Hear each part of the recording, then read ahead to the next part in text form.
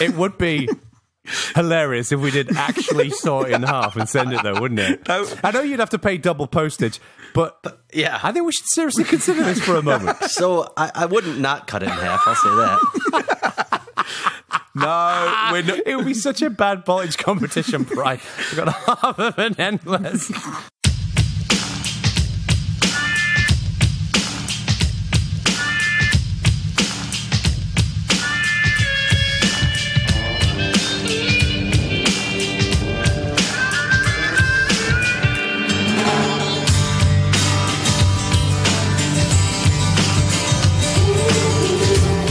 This is episode 12 of season 2 of Bad Voltage, coming to you on Thursday, the 29th of June, 2017. Yeah. I'm Stuart Langridge. With me are Jono Bacon and Jeremy Garcia. What have we got on this show? Chaps. No Brian Lunduke. And we have... we're going to be talking about hacking back. There is the Active Cyber Defense Certainty Act, which is the AC/DC Act. Let there be rock. Is going to be the subject of our discussion. Is it okay to hack someone back if they've hacked you? Then Benjamin Mako-Hill recently did a study about a little bit of gamification that they did for new members of Wikipedia and whether or not that had the impact they thought that it would. And we had 1 billion entries for our competition last time to create a conceptual Alexa skill or a home assistant skill. We had loads and loads of people enter, and we're going to pick a winner and send them an endless mission 1. Okay, Google. And now, Bad Voltage. It's on mute, dude. It's on mute.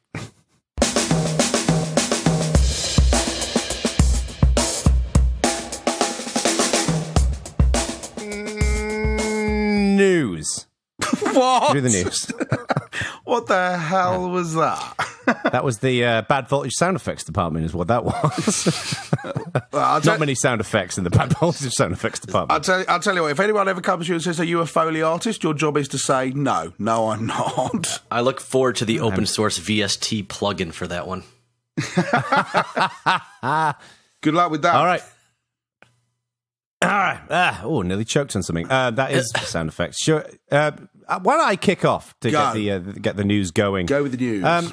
So it turns out that recently, on Tuesday, in fact, Google were dealt a $2.7 billion blow in an antitrust ruling in Europe.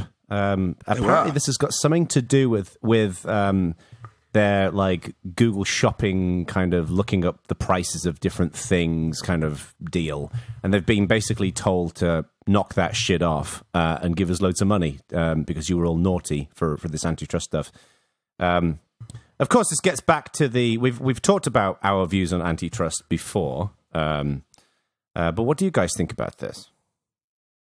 As far as I can tell, the EU are the only organisation in the world prepared to do something other than just roll over and go, fine, a bunch of Californian firms are allowed to own everything and we don't even mind. So well done. So you're a fan. Yeah, I'll admit I didn't read up enough on this one to have a good opinion. I did see, though, that it's double the previous highest claim ever, so pretty significant fine. Yeah, I mean, it is big, but I think a large aspect of that is just kind of essentially inflation, you know?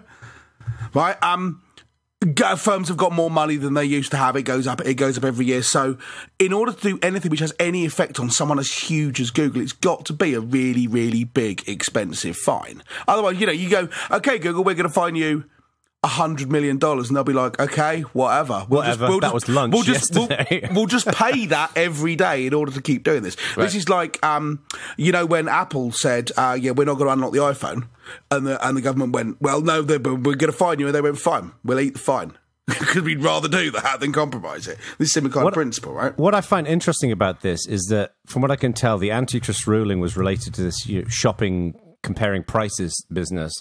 Yes.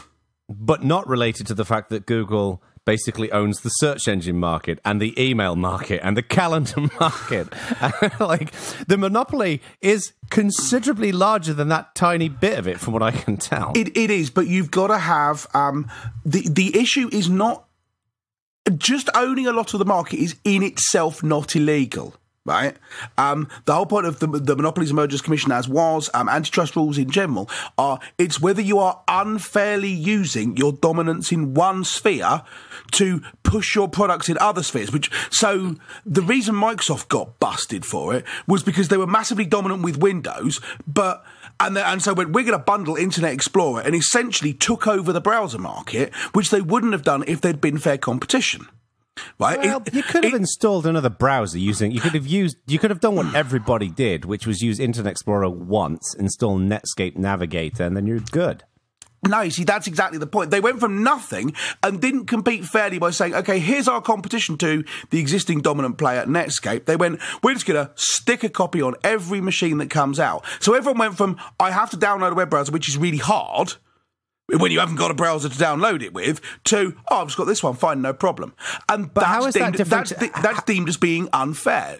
Using your dominance in one market to take over another. Just being dominant is not in itself a problem. Right, but what I don't understand is, how is that different here? Surely people can go and look up prices elsewhere.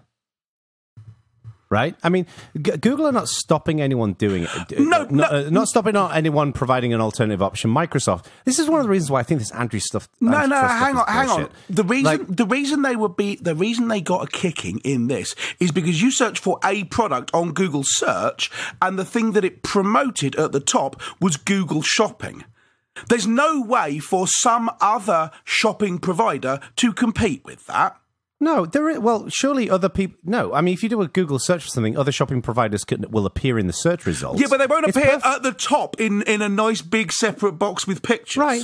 Well, if you use Google, that's what you get, right? In the same way that if I use Google Gmail, it quite nicely integrates with Google Calendar. It doesn't necessarily integrate as nicely with Outlook Calendar. That's what happens when you choose products. If I go out and buy a Nest thermostat, it's going to quite nicely integrate with the other services that they provide. If I go out and buy, Cubase, it integrates really nice with other Cubase hardware. That's just life. That's why I find this antitrust stuff maddening. Is like, I absolutely agree that we should not have a world where a tiny number of large corporations rule everything, because it makes it difficult for the smaller organizations to compete. But this just strikes me as a penalty in success. If you're Honda car, tomorrow you got a letter. Is it Honda? You used to have a Honda. No. Oh, no, you've got Maserati. a Caddy now. Maserati. You've not got a Maserati. You've got a Cadillac. No, sorry, the other one. No, the other one. Yeah, Bugatti. That's right. Yeah, so imagine you get a letter from Cadillac and it says, right, from now on it only runs on Cadillac gas. And you say, no, I want to be able to fill it up in the shop down the road. And they go, not our problem, right? You bought our car. We can do what we want with it. I would agree. Now it only runs on our petrol, right? This is terrible. Exactly the same thing. No, it isn't. It isn't. Because you can look at other shopping results in a Google search. They're not stopping. If they were basically stopping the ability for you to look at other shopping results, I would agree with you. If you could only use Gmail with Google Calendar, I would agree with you. But you can use these things with other things. You just have to work at it a little bit harder. And it's a minuscule amount of effort to work a little bit harder. I think this is ridiculous in my personal view. It's a pretty nuanced topic. We could spend a whole segment on this, I think, because it sounds like we have vastly different opinions on this. It sounds like we should. Since Jono's opinion appears to be antitrust is not a crime, don't worry about it. So we should spend longer on this, but we should move on to something else. We should. Yes. All right, Langridge, give us some news. Okay, so I've got a kind of a good news, bad news thing, right? Bad news. You remember that the UK government have suggested they're going to ban encryption, and everyone went, "But that's a stupid idea." Well, now apparently the Australian Attorney General is also pushing the same idea of essentially legislating governmental backdoors into encryption, and is presenting that to the whole Five Eyes group. Now, the Five Eyes is the UK, the US, Australia, New Zealand, and Canada. Right, who all cooperate on governmental surveillance and encryption technology and communications technology and so on. And the Australian Attorney General is presenting to the Five Eyes group the idea that this whole ban encryption, legislate government backdoors, they should all do it. So it's not just UK insanity. It now appears to be everybody insanity. Hooray! I mean, that's terrible enough, but the fact that the Five Eyes group is because there's Five Eyes, it's obviously run by Cyclops as well, is pretty freaky. The Five Eyes of Sauron is what they are. But that is terrible, though. My good news thing, which counteracts this, and I'll be interested in your views on which one we think is the direction of the world. The nice thing is that the DMCA prohibits you avoiding software locks on things, even if you feel like you've got a legit reason. Mm-hmm. They've now brought in a new exemption. Every couple of years, they review the exemptions to this, right? What everyone wants is there to be an exemption so you can go and tinker with things, and there never is. But they have now brought in one which says that it's okay to circumvent the locks in order to repair stuff. So, because an awful lot of like car manufacturers will say things like, you have to come back to our garage to get your car fixed or tuned. And you say, I want to do it myself. They go, well, you can't, because that's circumventing an encryption technology, which is against the DMCA. That is now not allowed. So you are allowed to, well, that's not true. Sorry. They can't now do you under the DMCA for circumventing the locks. There's no guarantee that you'll succeed in circumventing the locks. But if you do, if a third party car repair place sets up and will repair your car, they can't be busted under the DMCA for circumventing. So that's a good thing, right? That's a relaxation of formerly quite oppressive technological rules.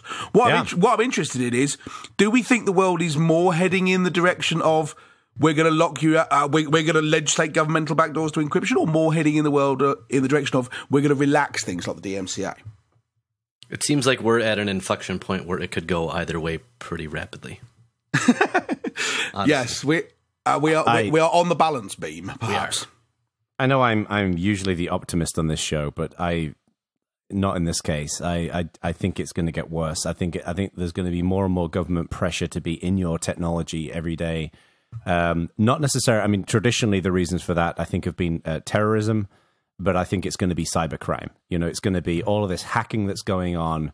This is just going to be a rationale by governments, and particularly in invasive governments. And I'm not talking about Syria or Russia. I'm thinking about the US in many ways, to just to be able to mitigate these issues with some way of being able to perform real time forensics. So I can believe that. And the thing is, I think we'll never know about it, and it's tricky. I think because to be fair. You do need to allow a certain level of protection. Like, there are some people of the view that the government shouldn't be in any of your business, and I disagree with that, but it's where the line is drawn, and of course that is just fraught with challenges, and there's no way of defining that line effectively. So we don't want what Snowden unveiled, but there's got to be something that can help protect people. So, I don't know.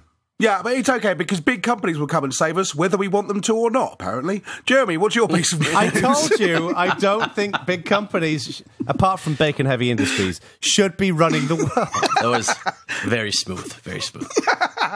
It was also genuinely unkind, and I apologise for it. Jeremy. I'm very upset right now. So this was actually very difficult to choose which news item I was going to go with. There's actually a lot going on. There is the young people are actually paying for news more than I would have suspected article that came out yesterday that was really, really interesting. There was the Google Home is 6 times more likely to answer your question than Amazon Alexa, which obviously applies to the segment that we did last show. Hang on, bear with me. Does that mean Google Home is 6 times more likely to give you a correct answer, or Google Home is 6 times more likely to wake up accidentally when it shouldn't? Could be both. I'll include these in the show notes because we're obviously not going to be able to talk about them all. And then there's another antitrust one. I think it's interesting that Walmart is not buying services from anyone that uses AWS because they don't want their information on their biggest competitor. But I think the news story that I'll have to cover is the ransomware that, as of this morning, is kind of ripping through everywhere from everything that I can tell. And it's still a little bit early, so I'm unfortunately obviously not going to be able to include a lot of details here. But it appears that everyone from Merck and Maersk to a bunch of Russian oil companies, Chernobyl was infected, a bunch of ATMs and places are down. So already, even in this first couple hours, because we're recording midday on Tuesday, it appears that this is going to be one of the worst ones probably to hit ever, certainly if it continues at this pace. So I don't know how much you guys have seen about that since it just happened, but I saw the Chernobyl thing.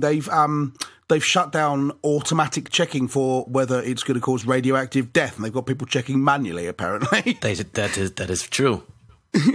Really? Yeah. That's not good. Because that's just what you need if you're some guy in Russia, you know, Exactly. with an NBC suit and a dream. That a bunch of hackers have now made it so you have to go into the hot zone with your glowing green suit and check that everything's all right. Cheers, software people. We love you too. I'm sure the 3 residents left in Pripyat are very upset about that. Yeah. I mean, to be honest with you, if there's someone living in the village near Chernobyl and they haven't got the message yet, then hope is just all lost for them, I think, to be honest. So it looks like this was based on the Petya, which is the Windows, what was the previous one, WannaCry, but it's a slightly different strain, so they very, very cleverly, I almost think Jono had something to do with this naming, called it Not-Petya. You're welcome. It was all me. Apart from if the authorities are listening, then it was nothing to do with me. What was interesting there is that you used the word strain there, and I saw a couple of reports with people saying, yeah, it seems to be a strain or a mutation of the previous one. And for the first bit, when I was reading about it, I kind of got the impression that it was someone hadn't crafted a new thing based on the old software. It like spontaneously mutated like actual viruses do. I thought, oh my God, this is the end of the world if they're going to start metastasizing. But fortunately, that's not what happened. That'd be quite bad. But I almost think this would be an interesting segment, you know, one of these days, malware and the impact that it's having, not only on business, but governments. I mean, if something were to happen here with Chernobyl, obviously that would be probably the biggest event yet for malware. But it's pretty clear that from a monetary and possibly physical harm perspective, malware is only going to get drastically more serious from here on forward. Well, I mean, people like Bruce Schneier have been warning about this for as long as I can remember. Yes. Unfortunately, we're now seeing it happen. You know, we've reached the Hubbard warned us about peak oil in the 50s, and now it's happening stage for that. And software, as ever, moves faster. Schneier has been warning us about this forever, but that's like saying, well, Richard Stallman warned us about the risks of proprietary software, right? There is a balance, right? You know, there is. Hang on, right? Bruce Schneier is not right because a stopped clock is right twice a day. No. He's warning us about this legitimately, and it's happened. No. I know, I'm just being a smartass. Okay. That's fair. No, it's fair. I've much respect for Schneier, to be fair. So, yeah. Well, do we have any more news? Are we done? No, end of the news. What about personal news? Tell me, both of you, tell me one thing that's happened in your life that's newsworthy that no one else is going to care about. I think it'll be interesting. Go on. That no one else is going to care about. Yeah, well, someone else. My daughter's in a performance, and I was at FOSS Talk Live at the weekend. How'd that go? It went really well, actually. It was a good laugh. Also, don't care about your daughter's performance. Apparently not.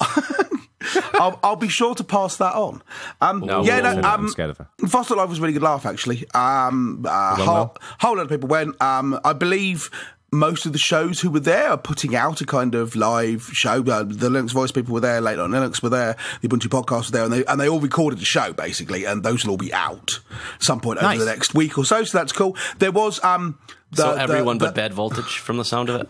Well, the late night mashup show was also recorded and will also be published. And it was really interesting. What we did was we took you've seen from the last show, I said people sent us questions. And we got loads of questions and got into a load of really good discussions about them with the people on the show and the audience. And it was really good. Nice. And then there was many bears until like 3 o'clock in the morning. So it was good fun. Thank you very much to Joe Ressington for organising it, I should say. It irritates me that you did this because I wasn't there. And therefore you can't have fun unless I'm there. You could have come over. I mean, he's only half joking. I'll just hop on the plane. I'll remind you of that next time you say, "Why aren't you coming to OSCON?" Right? But yes, no, it was a really good laugh. It's kind of a nice, friendly sort of thing. It's not like OSCON, right? It's a little friendly thing. But that's really enjoyable at times. You know, it's just get together, have some beers, have a laugh. All right, Jeremy. What's interesting in your world? I did not do any kind of FOSS-related stuff over the weekend, but I did do a ride for cancer for charity on Friday, and then a run early Saturday where you cross the finish line, or cross the 50-yard line for the finish line at the stadium where the Buffalo Bills play. So that was a good weekend in that regard. Nice. Yeah. What a good guy. So you're actually like down there in the stadium, surrounded by the stands cheering? Yeah, so you do, it's a 5K, which is just over 3 miles. And like I said, the end of it, you run through the tunnel where they come out and across the finish line was right on the 50-yard line. Then they let you have beers and some food and stuff on the field after that. So it's a pretty good time. Oh, wow, that's cool. Yeah. That's actually really good. Does it say, I mean, Anfield, where Liverpool play, above the tunnel it says, "This is Anfield." And the people reach up and touch it as they're coming out of the tunnel. It's a very evocative moment, right? Is there anything like that as you're coming through the Bills Stadium? Yeah, we used to have a whole bunch of pithy terms, but they've been so bad for so long now that I think it's just, there's like a tear or something when you come out of the tunnel. Just running out and avoiding the dog turds on the grass. Exactly. The evocative moment is everyone runs out in front of the stands and then bursts into tears. It just says "lol" when you run out. Oh, that's tragic. Go on, then, Mr. It is Bacon. tragic. What about you, Mr. Bacon? No, I really don't have much. I just the only thing that I think is probably that I was actually thinking when I didn't intend this for me to actually share one of these things. So I was more interested in you guys. I figured you had something epic that you wanted to share, and that's why you were bringing this up in the first place. No, honestly not. But thinking about it, the other day I was just working from my office, and then I noticed that the clouds started parting. It was a very, very rainy day. The clouds parted, and I could hear angels singing, and just a gentle kind of flutter of wings. And then the doorbell rang, and I went downstairs. And what did I see on my doorstep? A Mycroft. Mycroft, yeah. It finally shipped. So, yeah, I haven't tried it yet, but we'll see what happens. I'm going to put a video online. So you haven't tried it yet? No, I've just been busy. I haven't had a chance. So clearly, coming up soon, a review of the Mycroft on Bad Voltage. Well, here, let me try it now. It's still in the box. Mycroft! Wow, my Echo Dot arrived and I didn't even put it down after getting it off the delivery bloke before I'd opened it and got it plugged in. So. Right. Well, you don't have a proper job, do you? So that's fine. Sorry, I need to write some more think pieces, don't I? Yeah, you do. It's a proper job. All right. And that's the news.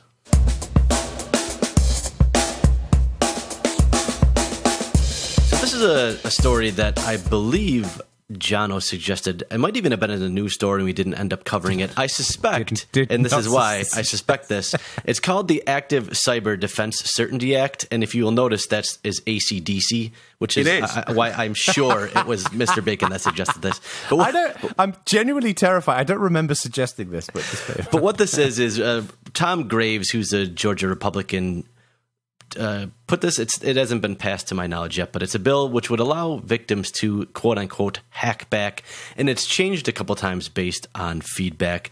But basically, if your smart TV, iPhone, or laptop has been hacked, this legislation would allow you to legally hack back to access the attacker's computer and identify them. And what he said, this is a quote from him, "This bill is empowering individuals to defend themselves online just as they have the legal authority to do during a physical assault." And as I said, they went back and forth about how this would work. And this bill would allow you to attack, quote, persistent unauthorized intrusion to any of your computers to gather information in order to establish attribution of criminal activity to share with law enforcement or to disrupt continued unauthorized activity against the victim's own network. What it would not allow you to do is destroy any information, cause physical injury, or create a threat to public health or safety, which seems like interesting wording. And so I'm curious what you guys think about this. In theory, what it sounds like he would like you to be able to do is have a random person be able to figure out who was the perpetrator of this cybercrime and find out who they were, which I am... Let's say, I think that's a dubious thing to expect out of the average person. But he does say that if they broke laws in the last edition, or last addendum rather, that he made was, in theory, if they hacked back and they made a bad decision and they were not well equipped and they did not have the experience that was required, they would fall under the full force of the law in place today, and that's a strong law. So it's basically a hack back unless you then do something illegal, in which case full force of the law on you. So, thoughts? And presumably the hackers can hack back. I mean, to be honest with you, and when I heard about this, I was thunderstruck. But such a recursive loop of hackbacks. I believe, however, it's leaving us on a highway to hell, this law. Right, exactly. And the show is now named Infinite Loop of Hackback. I mean, it is weird because I on one hand I can understand, if someone was to hack me, that I would probably want to, shoot them down in flames. But the problem we've got here, I think, is what happens if the person gets, what happens if they get it wrong? Like full force of the law. What happens? Yeah, I mean, well, it is like you summed it up as like dubious, Jeremy. I think it is really dubious because on one hand, I can see it's the same argument that kind of gun fans have, right? Yes. Is that the reason to own a firearm is to protect yourself in the event of an incident. But on the other hand, where do you draw the line? And I don't know. It doesn't feel. I see it like I see the intellectual argument for this, but it feels weird to me. Well, put it this way, right? We've had discussions about gun control and so on the show in the past. We've made our views reasonably clear, and there is, I think, there's a direct analogy between this and if someone breaks into your house holding a gun, are you allowed to shoot them, right? Should we leave that specific point to one side and say, yes, that's there?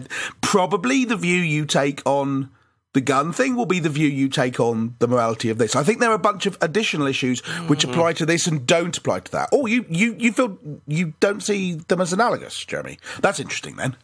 I think physical harm is a little bit different. I think someone coming into your home is a slightly different line, in my opinion. Would you rather I irretrievably deleted your home directory or punched you in the face?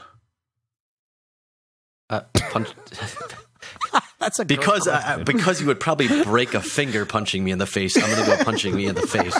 But what I mean is, if someone came in, I think if you asked Jono if he would rather have someone come into his living room where Jack is with a weapon or delete his home directory, as much as him losing his home directory would be a royal pain in the ass, he does not want someone breaking into his home with a gun with his son there. That's a different line. And that's fair play. Okay, so hopefully his home directory is backed up. I assume he has not figured out how to back up Jack yet. That's what second kids are for, right? Second kid redundancy. Everyone out there who's a younger brother or sister is thinking, "Great, I'm a backup child. Fabulous." Not what I meant, youngest. Basically, just a different availability zone is all you are. Exactly. You have sex duplets. You're like, no, we're just ensuring 5 nines of reliability. Don't worry about it. I think there is definitely a. I think I agree with Jeremy. There's a different line there, and I think most people probably would agree that, like, if there is direct physical harm that's coming your way, then there is a very strong argument for being able to protect yourself. There is also just like, much as I don't want to, undersell the skill that's required to use a firearm properly, but I would argue that, guns are easier to use than being able to successfully hack someone within the parameters of the ACDC Act, Well, I think part of this is I'm guessing that Graves is not a huge computer guy. I don't know Tom Graves personally, but I'm going to just go out on a limb here based on this bill. I think he probably saw an episode of NCIS or something where two people are smashing on a keyboard at the same time, and all of a sudden, trace route works and it goes back to the guy's IP address at his house in his living room, and they can go through the wire and look at him or something. Yeah. So I think given that as the baseline, this probably sounds like a good idea. The reality of how cybercrime works is so far removed from that in reality, I do not think 0.1% of 1% of the population has the skill to track down someone effectively, let alone the average person. I agree. There are one of the things about breaking into your home is there's kind of a bright line test for it, right? That you have a demarcation line around your property. If someone is on that, there is a crime of trespass.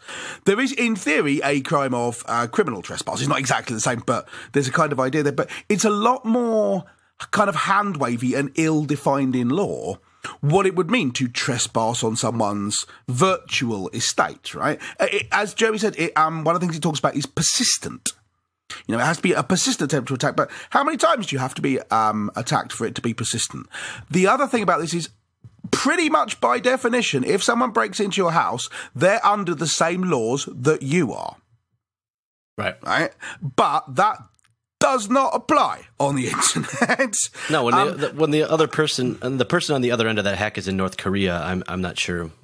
But I think if the person on the other end of that hack is in France, historically, the US has taken an extremely dim view of other countries going, our laws apply and yours don't, Yanks, when you're outside the country. And it seems a bit off to then go, we're gonna give ourselves the right to do this and hack you back if you're somewhere else, when there's no way people would sit still for it if, I don't know, Germany passed a law saying this was legit to do and targeted US people. Right, that's true. You know, I mean, it leads into things like extraordinary rendition and so on. I don't know if you can do extraordinary rendition in cyberspace. It doesn't really work. But I'd also like to know what the goal of this act is. Like, if someone hacks me... Shall I tell you what the goal of this act is? It is to look tough on cybercrime, is what the goal of this act is. Right. Well, he said current law essentially leaves individuals and businesses defenseless if their antivirus software fails. I want that to change. Right. It's appealing to the sort of people who think it ought to be okay to carry a gun in Walmart. Well, he said this. The specific view was, I would like to gather information. I would like people to be able to gather information in order to establish attribution of criminal activity, to share with law enforcement, or to disrupt continued unauthorized activity. So they want people to, instead of law enforcement having to do this, they would do it and just say, here, law enforcement, this happened. The thing that's funny is the very latest version, in order to quote-unquote curtail unintended consequences, would require the company or individual to notify the FBI's National Cyber Investigative Joint Task Force in advance about their plans to responsively hack. Yeah, because that's going to work. I'm sure that's what the FBI wants, is every time someone in their living room is going to do this, to contact them. Come on. Also, God's honest truth, if you ring the Phoebes and go, I'm going to do this, are they going to go, okay, we've made a note of it in our little book? Or are they going to go, no, don't do that? So wouldn't a better version of this... so if we all presume... I'm not saying we all agree on this, because I certainly don't know what I think on this, but if we assume, for the sake of argument, that a citizen should have the right to fight back, to hack back, right? Wouldn't a more appropriate, the thing that bothers me about this thing is I've spent a bit of time working with security companies, and I just know, and I know you guys know as well, how phenomenally involved and delicate and how much nuance is involved in hacking, right? Yeah. It's not like, to your point, Jeremy, it's not like NCIS. So wouldn't a better version of this act be to essentially define a set of criteria and some kind of certification that individuals can achieve that will allow them to do this? And then what you get is like an industry of individuals, freelancers or businesses, where somebody who's been hacked, they can go through them to do the hack back, as opposed to the individual. Right? No, so an individual could do well, okay, we do have a group of people who are authorised to do this and should be trained to do it. They're called the police. Right? Yes, vigilante justice is not okay just because it's done over SSH. No, what I'm saying is presuming, as I said, that so you want like the digital Pinkertons or something. So presuming, I don't know what that is. That sounds like a kids' TV show. So what is the digital Pinkerton? What is the Pinkertons? The Pinkertons were like a pre-police force, but they were privatized. Yeah, the Pinkertons detective agency. Right? But the point is, they were bigger than the Standing Army. Yeah, but they were around when there weren't police. They're a Wild West thing. It's not like them. It's like, who were the vigilante group in New York in the 80s? Can't think of the name now. But yeah, it's that kind of thing. Vigilante stuff is not okay. But what I'm saying is, if we assume the premise that it's okay to hack back, right? I would say if you're going to do that, it's better to do that in some kind of regulated, in some kind of like structured way, as opposed to just letting anyone how about it, you know? So I don't know. That to me would be a better way than just, you know, Joe Blogs who goes to Walmart and then goes and downloads some kind of... Because what happens, people are going to download some shit off the internet. They're going to type in, how do I hack Bob? Yes. And they're going to download some horrible piece of software that's going to fill their that's going to turn their computer into a botnet and provide the illusion that they're hacking Bob, and they're going down like a 3D tunnel. I can already see the BuzzFeed article, top 5 ways to hack back. And you will get absolutely that software which has got like now hacking Bob with like a 5-character password with the letters fill in individually, and meanwhile it's inhaling your entire hard drive and mailing it to actual hackers. Lol. Yeah. Right. What was the thing back in the 90s when you could reset people's machines over IRC. Do you remember that? Like when people were in, there was I forget what it was called, but I downloaded this and used it when I was like 18. But you could basically press a button and then suddenly like the entire channel just empties out. It's like some exploit. No, don't remember Nuking. that. Wind nuking. Oh, that's right, what it was. yeah, like the ping of death and all that? that kind of thing. I do remember that, yes. That's what's going to happen. You're basically going to get that kind of stuff. It's like script kiddie heaven. It's a disastrous idea. This is part of the problem. And to your point, Jono, ignoring the fact that I think that your group of trained individuals ought to be the police and not some third party, ignore that. Even if we go for the third party thing, I don't think that the people pushing this bill will go for it because they don't want that. They want to give Joe Random the ability to fight back. Not if you're the sort of person who thinks it's reasonable to carry a gun and fight back on that basis, then you don't want to say, no, why don't you go to this enforcement organisation instead? It's supposed to be bringing the power out to the people, right? This is like the digital version of Stand Your Ground, I guess.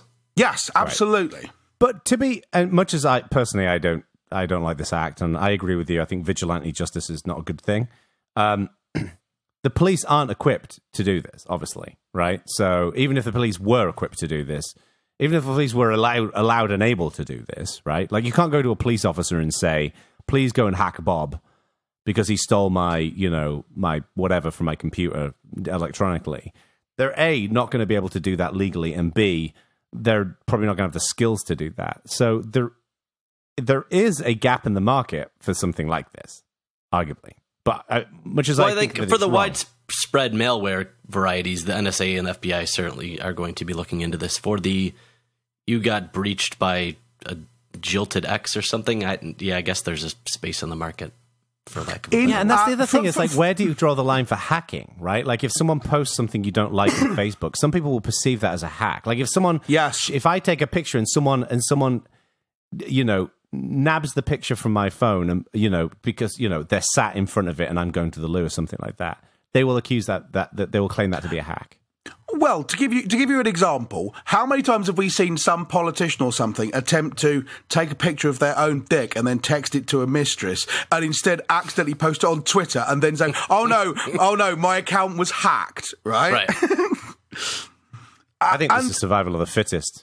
But it's like the Tron version of survival of the fittest. This is no longer about running away from a lion. This is, if you're the kind of person who accidentally posts a dick pic to Twitter, this life ain't for you. Well, here is the thing, right? From a bigger picture point of view, we talked in the news segment about not that people like sorry, not what I meant. High resolution though. People like, we talked in the news segment about how people like Bruce Schneier have been warning us about cyber war for 10 or 15 or 20 years.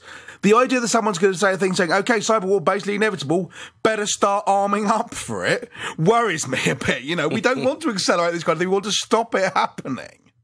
Well, and to your point earlier about, kind of gun fans or Second Amendment fans likely to support this viewpoint that you should be able to defend yourself, I'm kind of on the fence about this because, and I don't want to turn this into a debate about gun law and gun control, or whatever else, but I'm uncomfortable with guns. I've always have been uncomfortable around guns. I don't like guns, but I also see the argument that gun advocates have it from a defensive perspective, and I can kind of see it in this case as well.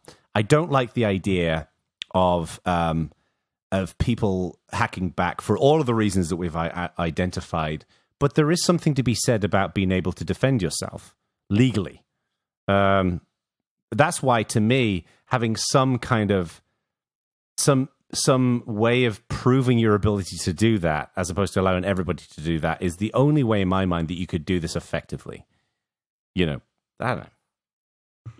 I understand what you're saying. It just, to my mind, it's extrajudicial. And regards to whether you go, technically it isn't extrajudicial because we've passed a law, right? Your law isn't allowed to apply to people in Moscow. That's not how laws work. Right. Arbitrarily designating people in other countries as being targets is a kind of might makes right approach. And fine, that's international politics, right? You're allowed to do that if you've got the missiles. But what you're not supposed to do is give the missiles to the people on the street and go, if you feel aggrieved, fire one off. There's also from a wider sociological perspective, one thing that's bugging me about the world right now is we have too much of a tit for tat culture, right? Yes. Like where someone says something and then somebody responds and then somebody responds to that, and somebody responds to that. The amount of bickering in the world right now is just, it's untenable, right? And I worry that it would be basically, the cyber warfare version of tit for tat. Like, at least you take something such as, these platforms like HackerOne or Bugcrowd or whatever else, Synac, and what they're doing is they're providing that very structured funnel in which people can perform hacking in a way that has, optimal outcomes, right? That's how these platforms work. There's no premise of that in this act whatsoever. It's just, you can go do whatever you want, so long as you're not impacting public health and whatever else. So, yeah. All right. I feel like we've taught this one to death. Although one thing was bothering me, and it was what was the vigilante New York City 1980s group. It was driving me bananas. I think it was the Guardian Angels. Thank you. That's exactly who they were. Yes. It was driving me bonkers. And again, I mean, there were a whole bunch of arguments back then about, they may still be around, I'm not sure, but there was a whole bunch of arguments back then about, is what they're doing legit? And there were people on both sides of that argument, and they both had legitimate points. And this is a similar kind of a thing. But what Jono's describing is some kind of cyber guardian angels. What didn't happen even back then was that anyone who they like could just put on a Guardian Angels t-shirt and punch people in the pub. Right. And there's just also this is the same argument that people have towards drone strikes, right? When you remove the human from the situation, it changes the psychology of how people make decisions, right? To the point we made earlier on about if someone's running at you with a knife, that's a very different mental model than if you're sat in your basement at home full of vitriol because someone stole a picture of your cat from Facebook, from your phone and put it on Facebook and said it's an ugly cat. Interesting topic. Well, thank you for the Akadaka Act, and if for no other reason than it gave us something to talk about. What do you think, people? Let us know in the forum. You know where it is.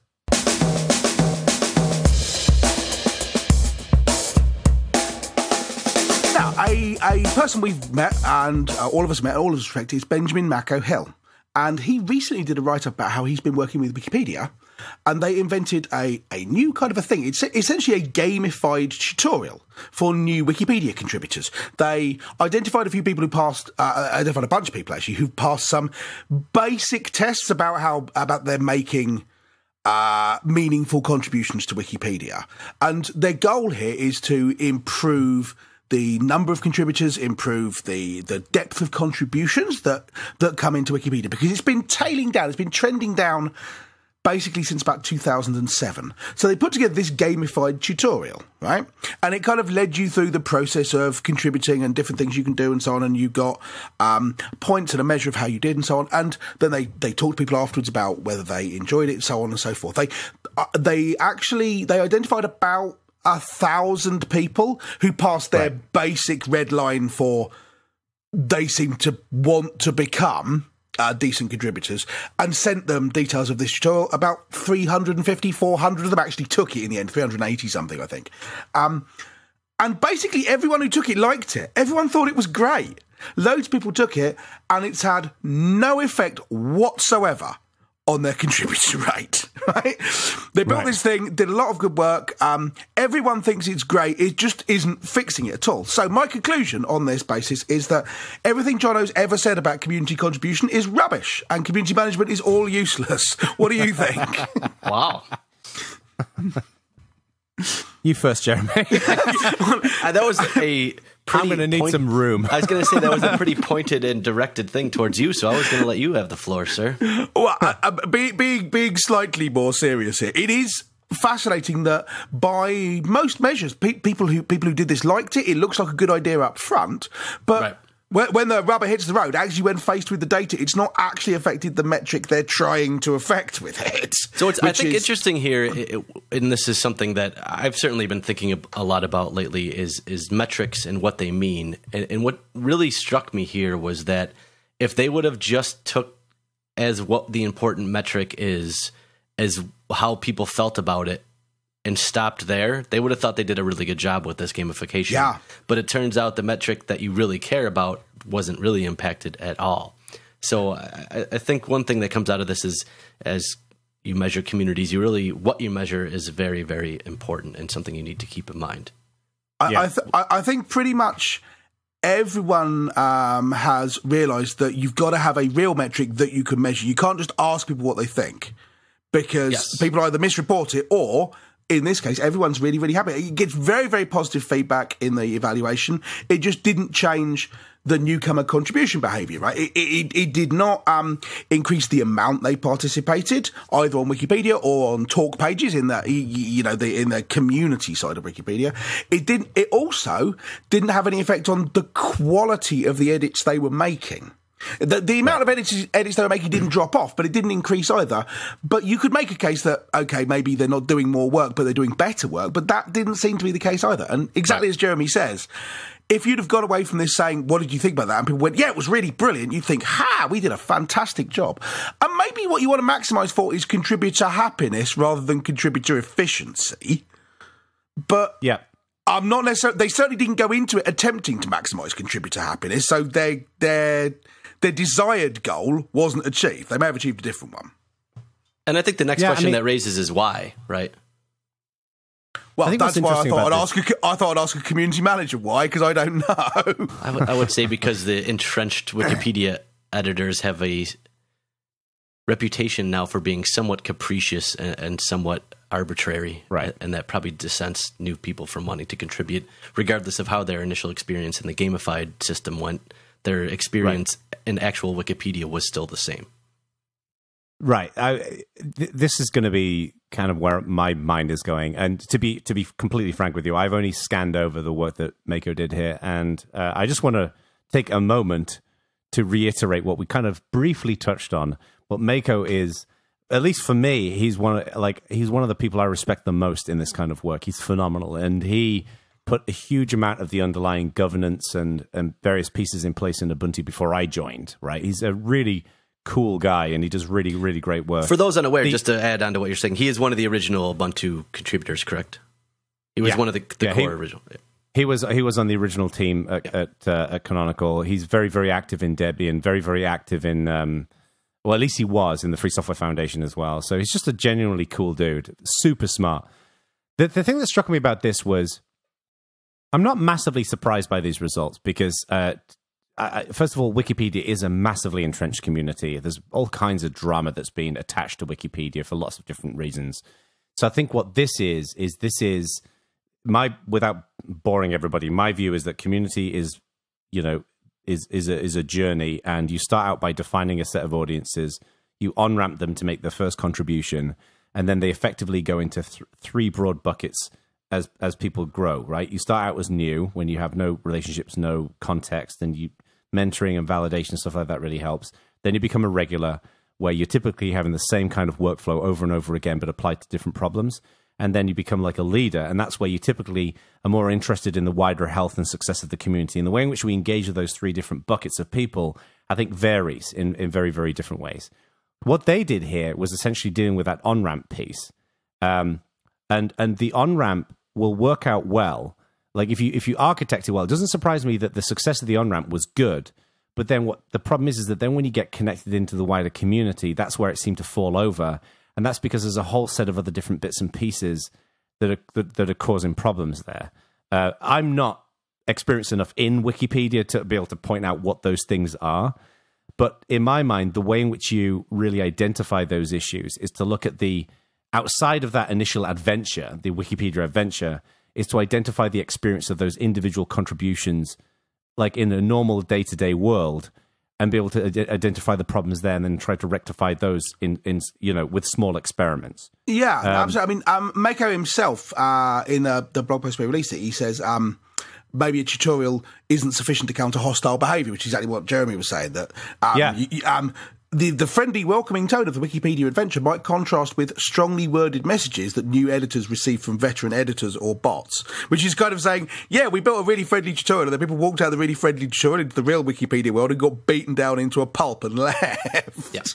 Well, and the thing is as well is, like, there's been, one of my something I've seen just in the work that I've been doing is that gamification, for example, of which this is game. Everybody thinks of gamification being badges, but obviously it's actual game mechanics as well. And this is more of a game than necessarily just badges. But gamification generally works very well for people who are new to something. But then they get bored of the game and move on. And that's the real test around retention, right? The exception here is video games, because the gamification experience, when you get badges and trophies, the video game is the full experience, right? If you're 75% through a video game, you're still exploring new things, in storytelling video games, as opposed to, and even then, like in multiplayer games, you're getting like in Battlefield, you get the more points you get access to new weapons and things like that. In a community, you don't necessarily have that. So once you get to that onboarded piece, and then you go into the general community commons, it's not like people are saying, oh, well, when you accomplish this, you get this thing, or we incentivize you in these different ways. That, in my mind, is what you should be doing. That's what I recommend to my clients, is you want to constantly incentivize people with both, intrinsic and extrinsic rewards, so they keep growing, so they keep going from that new to regular to leader. So this, to me, is picking off a small piece of the puzzle.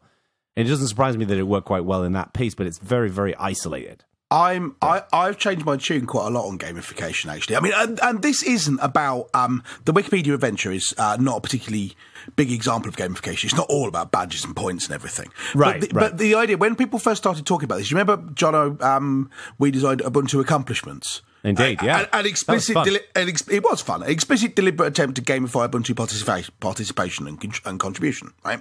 Yeah. And at the time when gamification first started becoming a thing that people talked about, I think and a lot of people went, wow, great, this is a way of getting metrics for this stuff. Rather than some hand-wavy feeling about how you're doing, we can put numbers on it.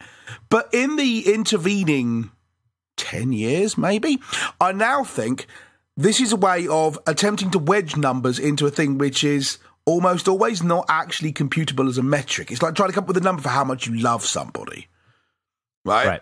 An awful lot of the stuff that you actually need to improve and make better, to make a community, to make a culture work, to make it be good, to make it not be oppressive and so on, is not something where you can just put a number on it and then go, look, we are 2 better than we were 2 months ago.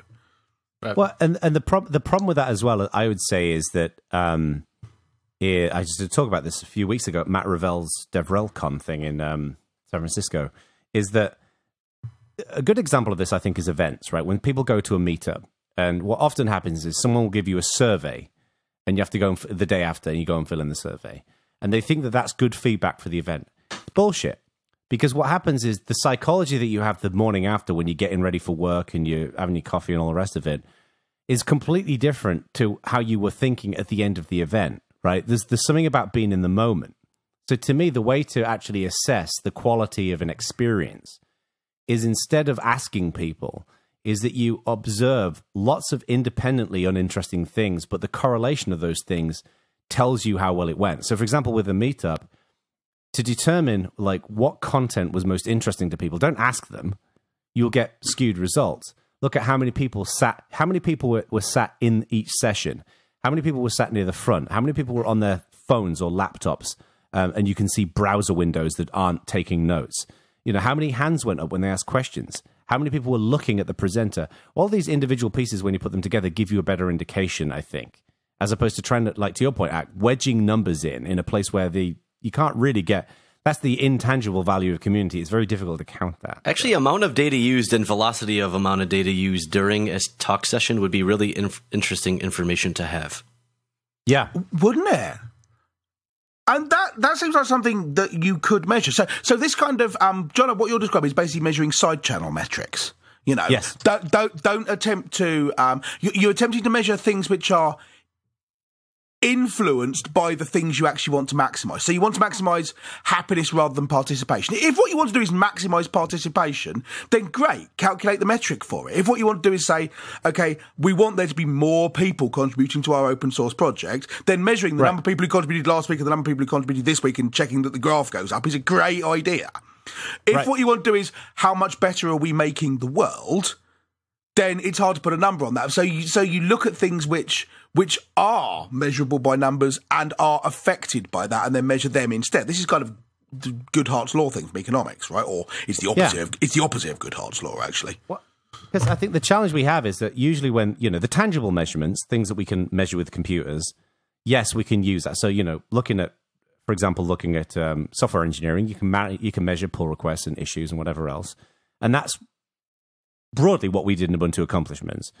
But the intangible stuff is the shit that we care about. It's happiness and satisfaction. I think you care about both. There is actually... I don't want to give the impression that it's all impossible to measure intangible stuff. Sometimes you really do want to maximise the amount of code you're getting out into the world, not just making sure I'm putting out really brilliant but not very much. But I would say that two things. One is if we break it into the tangible and the intangible, right, value that you want to measure. The tangible, the problem that I think that a lot of people have, and this was the criticism that people were freaked out about with Ubuntu Accomplishments when we started doing that. People were worried that we'd be measuring, like, did someone file 500 bug reports and and then they get a badge because people can game those systems. So to me, what you've got to measure is the activity and then the validation of that activity, right? Was that a good quality thing that was measured, not just the thing that you measured, but also on the intangible side of things, because it's complicated. I think most people basically resort to asking people surveys. Yes. And if there's one thing I'm learning more and more about as I get older, and this is going to sound incredibly egotistical, is people are generally, as a general rule, people don't know what they want. No. Right? Self-reported evidence is useless. It's not fucking useless. It's not helpful or the right idea, but it's useless. Don't do it at all. Don't ask people what they want. Yeah, because it's like when you work with anyone who's like an exec in a company. What they say what they want and what they actually want are often two quite different things. Yeah, your damn job is to work out what it is they want and provide it to them, not to ask them. And the hard part of your job ought to be distilling what they tell you into the truth, not expecting them to give you the truth and then just performing it. Right. So, I mean, I think stuff is interesting. Jeremy, you're a good example here. If you look at something like LQ, you're obviously measuring or thinking about a bunch of metrics and so on about participation and happiness and so on and so forth. How do you go about this kind of thing? So getting some higher quality metrics out of LQ is actually something that I've also been thinking about lately, and something that I've probably not been good enough about in general. But I think I'll have a good answer for you soon as I think about it more. Which is probably not the answer you were looking for. But I mean, there's a lot of nuance to it. And like you said, what you don't want is a bunch of vanity metrics. And I think I've had a dimmer view on gamification than I think the two of you have for a very long time.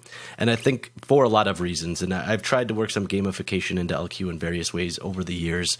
And it has predominantly gone very poorly. And I think what a lot of people maybe don't understand about gamification or maybe don't take into account is that, using your example, Jono, right, of 500 bug reports, some people who give very high quality bug reports will look at that and think, well, that's not fair. I only gave 50, but they were really high impact bugs and they took me a ton of work.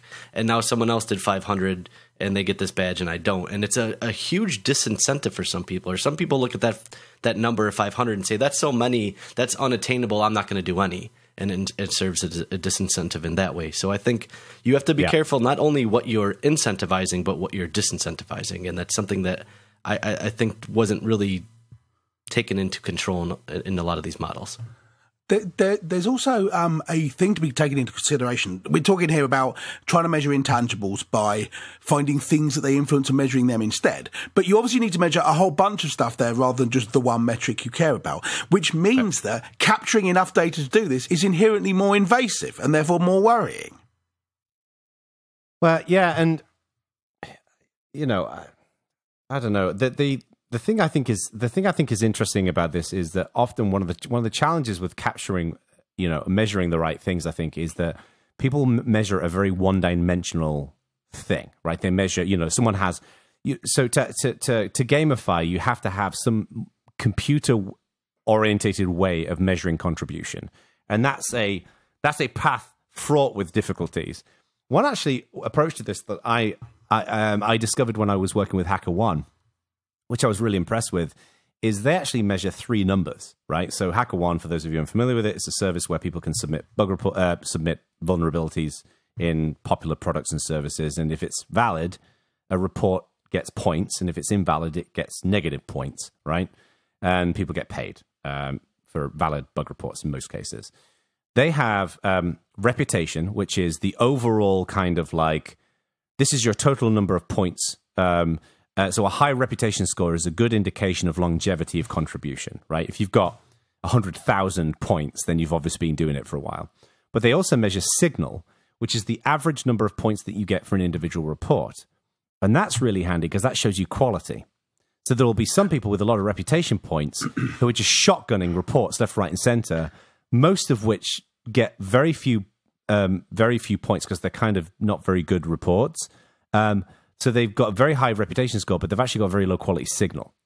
And then that you get plays impact. into that plays to Jeremy's point about someone shows up and goes, but you've got 100,000 points. How am I ever going to catch up? But you should be maximizing your signal, not your total reputation. Right, exactly. So what that gives is it gives you a couple of different dimensions. So you optimize for signal as a baseline, so you get high quality, but then you optimize for reputation because you then build the longevity. And to me, that's the right way of What's doing the things. third number they track?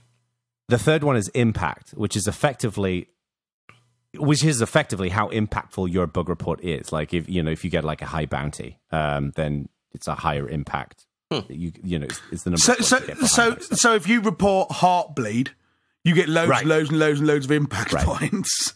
And one of I really like that breakdown. I think the impact one is less interesting to me, but the signal and the reputation, longevity and quality, effectively, I think is a really nice way of measuring that.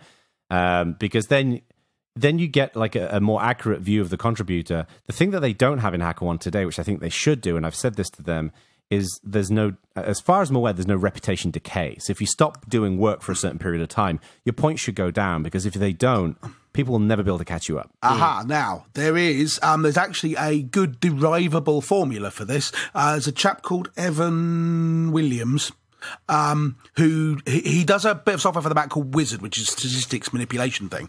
But he's also written a bunch of really interesting blog posts about statistical stuff. Things like how you should manage taking averages from a stars system, right? Everyone rates it 5 stars or 4 or 3 or whatever. How do you calculate an average star rating? And it's not just add them all up and divide by the number, right? But the thing he did was he sat down and derived kind of a theoretical, really good way to manage that kind of reputation decay, and then said, and if we derive the formula that Reddit used to work out whether a thing should be on the front page or not, the Reddit calculate the top points formula to know what's on the front page of Reddit, it's actually the same formula.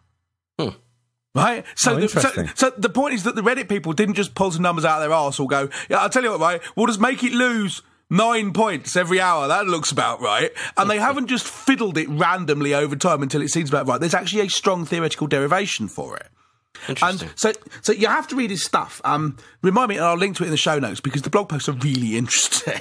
I mean, a lot of the maths, to be honest with you, is a bit beyond me. I was never a statistics bloke, so when he starts going on about eigenvectors, I just kind of nod and move on to the next paragraph. Yeah. But I think the Reddit people, they don't think I've said this before, I don't think they get enough credit for what they've built.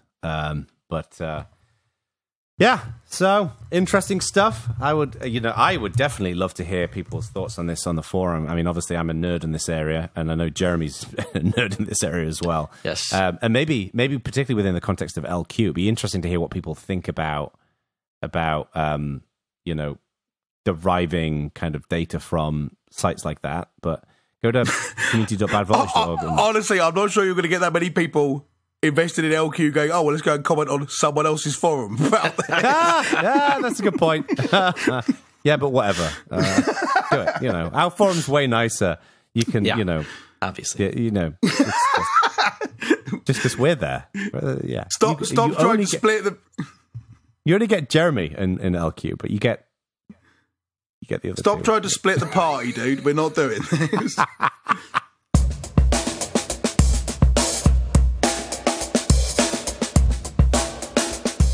So we did a competition. We did in the last show. We talked about assistants, Google Home, Alexa, Hang on. Okay, we talked about OK Google, we talked about Alexa, we talked about Cortana, we talked about Siri. Hey Siri. Mycroft. What's the wake word for Mycroft? We should say it just out loud, just to make sure we wake up everyone's Mycroft. I thought it was Popey. So I think you have to press a button. So we said, send us your ideas for a skill, a plugin, an extension, a thing that these Home Assistants could do, and we had a shed load of responses. Oh my god! Yes, Loads. Particularly as we had not particularly decipherable instructions from how to submit your entry as well. I mean, we spent a good 5 minutes exploring the easiest way for you to send in your entry. So thank you for bearing with us. Yes, you did a very good job. Yeah. So what we've got is we thought we've picked some of the best ones, and we thought we'd immortalise them in the show. Ooh. Yeah, but we haven't picked a winner, so we're going to talk about that on air. Yes. So should we just go through these? Should I start? We should. And for those of you that we can't read them all because we did get way more than we anticipated, but if you suggested something that they already do and have done for years, we're not reading those ones either. We got quite a few that right. we all read and thought, well, it already does that. Right. All right. So Jenny Matheson. I was listening to the show with my other half last night. I came up with a ridiculously niche idea. I'd like Alexa to be my lab assistant. See, I'm a conservator. She fixes old shit for museums, and she needs to keep notes on what to do with the objects on a workbench at a time. It'd be great if I could rig it up to take notes for me, such as a voice recording, a little bit like they do in a morgue, and then transcribe it as they go with treatment reports. Cool idea. Yeah. Yeah, I thought. I mean, she wants to know whether it's running low on toluene, and your answer if you're running low on toluene is don't buy any more toluene. It's horrible stuff. Just don't have it. Next one, Ben Thorpe, friend of the show and of previous shows. Many, long friend. And he made that point by also sending his suggestion to show@lugradio.org, which that's negative point. Yeah, but to my delight, it doesn't work apparently. So I need to fix that. Oops. Yep. But he said, I'd like to be able to say something like, Alexa, how can I watch some TV program, and have it tell me the availability of the media on digital platforms with prices. So he could say, I want to watch this film, and it'll tell you, is it on Amazon, is it on Google Play, is it on Prime Video, Netflix, Now TV, sporting events, everything. There is literally zero chance that Alexa is going to build in a thing which advertises stuff on Google Play and vice versa. Right. But it would be a really good idea if this sort of thing were to exist. Would. Mycroft could. I think that'd be good. Mycroft absolutely could do. And this is the kind of thing where Mycroft can actually steal a march on the competition because they haven't got a back-end service to sell. Yeah. True. Good idea, Ben. Good luck with the pronunciation of this, Jeremy. The next one is from Tuka, who said, Alexa, who wants to be able to say, Alexa, let me try a Linux distribution, and Alexa will provision a virtual machine on my home server, download said distro, and install it, which I think would be pretty cool. It's a bit niche, but Jeremy, there's a lot of Tukas in the world. What's Tuka's last name? I'm unfortunately not sure. Can you have a go? Tuka P. Tuka's last name? Tuka P. Tuka P. You take a P, I take a P. You took a P. That's a very, very niche idea. I don't know if I think that's very interesting, personally. All right, can we move on? We can. Thank you, Tuka. Richie Delaney. My idea is for an event system based around milestones, small or big, a few use cases that make this a little clearer. Milestones can be vague or times in the future, such as, Alexa, remind me to move over my bank addresses once we move house. Alexa, we've moved house, and then the thing happens, you know? So I think it's a really cool idea. Yes. Yeah. I agree with that entirely. Very good, Richie. Right, now, Russell Hay and about 50 other people also emailed us to say, right, clearly the needed skill is, Alexa, organise a bad voltage competition, and then it tells you all the details so you don't get them all wrong. Shut up. All of you people who said this. Fine, I screwed up the announcement. I'm sorry, whatever. You didn't all have to make the point. I hate you all. Thanks a bunch. Cheers. Next. And we have Alex Wilmer, who I will guess is a giant Emacs fan, said, my suggestion for the competition, Alexa, quit my VI session. I just... to be fair, there was a thing recently where... where is it? I'm just digging up right now that something like 500,000 people regularly ask on Stack Overflow how to quit Vim. So this could arguably be a pretty, significant use case. No, you see, so I quite like you that. get, high marks for impact for implementing that, I suspect. There you go. There you go. All right, Mark Johnson, a voice communication app. So you would say, Alexa, I want to speak to Jono, and it would... Oh, no, I'm reading... No, never mind, Mark. That's not got hashes next to it. No. Sorry, Mark. We'll skip over you. But thank you anyway. Oh, Jesus. Tadeus Cantwell.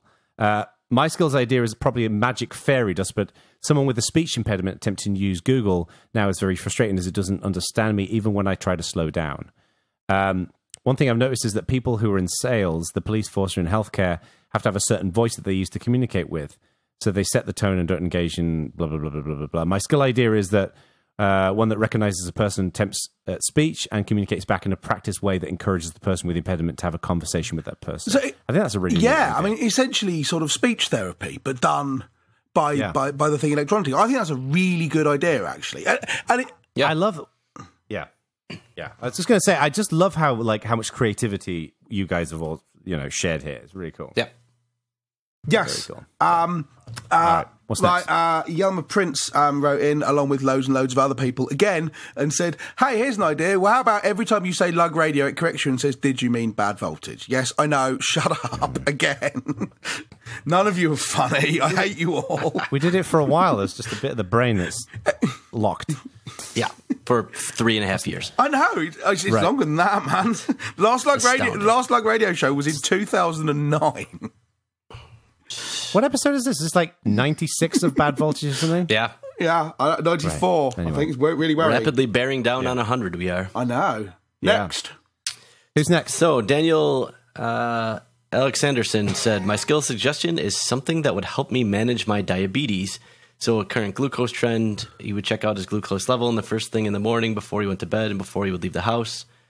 So he wanted to be able to say, Bezos, how's my glucose level looking? And be reassured that the last measurement was X 6 minutes ago and has remained stable for the last 2 hours. That seems to be that kind of integration with health stuff. Isn't there, what's it called? Benjamin Currence's thing. Glucosio. Yes. Glucosio. That's the one. So it seems like there are kind of free software services out there you can integrate with, which is pretty cool. Yeah. Stephen Ward, could be good or silly idea, some kind of psychologist app that can describe your problems and dreams, and it gives advice based upon the database it's got access to. Of course, the cynical developer might have it repeat your questions back to you. What does it mean to be Alexa? What do you think it means? So it'd be interesting as AI gets better and better, if there is some light psychology there. This could be a dangerous path. The idea... Cool, it's a cool idea. The idea that you take Eliza and port it to Alexa is just brilliant, I think. That's such a superb idea. Yeah. But Frank Dugnan, I'm not sure. He says, a music tutor that will help you or your children learn to play an instrument. It will listen to your progress and provide feedback and suggestions as necessary. I love that. You could have a thing That's a super good one. You could have a thing which just reads through simple pieces of tiny fingers or my first 20 guitar lessons or whatever. But the idea that it can actually listen to your playing and dynamically work out what's wrong and tell you would be really difficult. And I don't think it's possible with digital. There's already services that do that. Not on digital assistants as they currently stand. You can't capture arbitrary audio and listen to it on the server side, right? Speaking as a developer. So every time you played, you'd have to say, Alexa, listen, or something. Yeah. Well, no, the point is that you can't do that at the moment. You can't have it listen to audio and pass you the audio. The Alexa service interprets text and then just sends you text. Right. So it would need an enhancement. But an awful lot of the suggestions we had can't be done currently. This is a really good idea, I think. Yeah, I like it. Yeah, it is.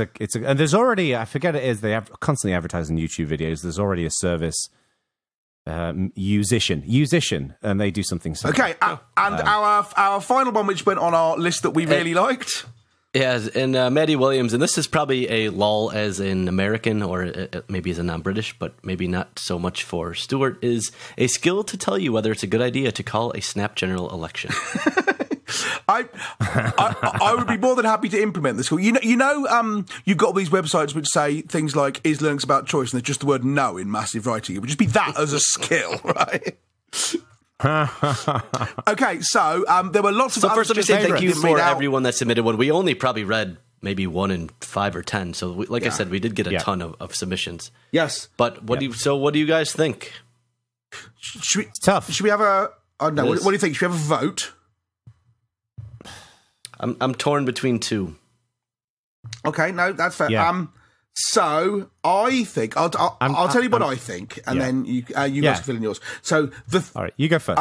I looked a bunch of. I have a bad feeling that I'm stuck between the 2, and Jono's going to vote for 1, and you're going to vote for the other, knowing your personalities. Well, a lot of them I think are really good ideas and so on, but the one I'd actually use, the one I'd use it 10 times a day, every day, is Richie Delaney's suggestion, the milestones one. Alexa, remind me after I move house to change all my addresses. And then you go, Alexa, I have moved house 2 months later. And it goes, okay, this is the stuff you need to do. I'd use that all the time. My God. So that's the one I want. That was indeed one of my 2. And a famed musician, Jono Bacon, which one did you like? Because I suspected it's the other one I liked. I like the Rich Delaney's one. It's just a bit boring, isn't it? You know, and I think I'd forget to use it. I do like the guitar teacher one. Who was that again? I forget. Hang on, where is it? That was Frank, wasn't it? Frank Dugan. I think that's really. I like how creative that is. And I got a bit of a lol out of Alex Wilmer's How to Quit Vim. So I like Rich, I like Frank, and I like Alex. Those would be my 3. So congratulations, Frank and Rich. We're going to cut the endless in half, and you each get 1 half of it. Yeah, one of you's getting the box. Right, no. Right, hang on, King Solomon Garcia. That's not how it works. Speaking as the guy who has to actually take a hacksaw to the thing, man up and pick one. It would be hilarious if we did actually saw it in half and send it, though, wouldn't it? No. I know you'd have to pay double postage, but yeah, I think we should seriously consider this for a moment. So I wouldn't not cut it in half, I'll say that. No, we're not. It would be such a bad voltage competition, Brian. We've got half of an endless. Oh, anyway, no, I know. And then it arrives, and people are like, "It's not so endless after all." It turns out I can't even get it to turn on. You get the end, and he gets the less. So, Jeremy, were they the 2 that you were caught in between? They were, in fact. Yes. So you get to be the decider. So whoever doesn't win this, it's Jeremy's fault that you have no computer. So I genuinely think they're both really, really good. I don't want to pick one. So what I'm going to do is I'm going to flip a coin. Oh, good call. What about Eeny, Meeny, Miny, Mo? Here's a coin. I'll tell you what, right? While he's flipping coins, somewhere on my list of things I've meant to do since I was a kid is count how many syllables there are in the Eeny, Meeny, Miny, Mo rhyme so I could just know where to start. And I've never gotten around to doing it. So we could do this on the air. It'd be even more fun. Are either of you in a room with one of these devices? I'm in a room with a Mycroft. What? No, but do you have your phone that has a Google Assistant on it? Ah, you do. Yes, John. Can you flip a virtual coin? It will say out loud which one? Oh, I think so. Yeah, all right, so we'll do the milestone one is heads, and the guitar is tails. Yep, okay. And we will actually use the assistant to pick. Let's see if this works. Okay, hang on. Flip a coin. Sure. Ooh. It's heads. Heads it is. Excellent. You got. That's quite cool that you did that. That is actually really cool. So 2 things are important. First of all, okay, Google, how much money has Jono got in his bank account? And secondly... It's off now. It's off now. Secondly... You can just go and find my shoebox if you want to know that, by the way. Secondly, Richie Delaney, thank you very much. You have won our competition. Yeah, good work, Richie Delaney. So that's brilliant. So, and just to... follow up with... yeah. So Stuart will follow up with you for address. I will send you an email, and as soon as you get the skill written, I will send you your endless. Doesn't work that way. No. If someone did like that, that would be really brilliant. But yes, I have one more small piece of news, which is on the subject of UK conferences. Since I was at one, there's another one, OggCamp, which has been running for many years now. Free software conference. Pay what you want tickets to get in. The description is it's an unconference celebrating free culture, hardware, hacking, digital rights, collaborative cultural stuff, whatever. Go to oggcamp.org. It is on the 19th and 20th of August in Canterbury. So I'm probably going to be there. A whole bunch of other people are going to be there. So it'll be a laugh. Come along. Have a couple of beers. Yep, and that ends the regular Stuart Langridge advertising. You know. Which conferences are you going to that you want to tell people about? That seems like a useful thing that if people want to see you speak. Where should they go? I'm going to be running a conference, the Open Community Conference, which is going to be part of the Open Source Summit, which is going to be in LA in September, and then also in Prague in October. Nice. Those are a little far out, though. Yeah, those are far out, man. What's the difference between that and CLS? CLS is a non-conference, and this one's going to be more of a traditional kind of like sharing information about how to build good communities thing. Cool. Yeah, it's going to be fun. Thank you to the Linux Foundation for helping me to put this together. It's going to be a good time. So, how about you, Jeremy? I don't think I'm attending any conferences before the next show, so I'm not going to announce something 6 months out like that. Yeah, wise. But that is a good idea, actually. We all attend quite a few conferences, so we probably should be better about saying which ones we'll be at and try to get some people to come out and say hello. Yeah. Yes. Good idea, Ak. Good idea. Yes. Good idea as part of your shilling. I do what I can. Which is both a term and a coin. I like that coin thing. That's really good, actually. Yeah, that was worked out quite nice, actually. It does impress me. And that was my Google Pixel, by the way, which is alive. How did you fix it? I sent it back to Google and sent me a new one. Wow. Thank you, Google. You're such a good engineer. I'm impressed. Yeah, it was, it's difficult to be this great. And on that bombshell, we're going to go, because I need to leave in 5 minutes, and we haven't done an intro yet. So, thank you very much. Behind the We've magic. been Bad Voltage. Bye-bye. Goodbye. Just a little window into the Bad Voltage recording process.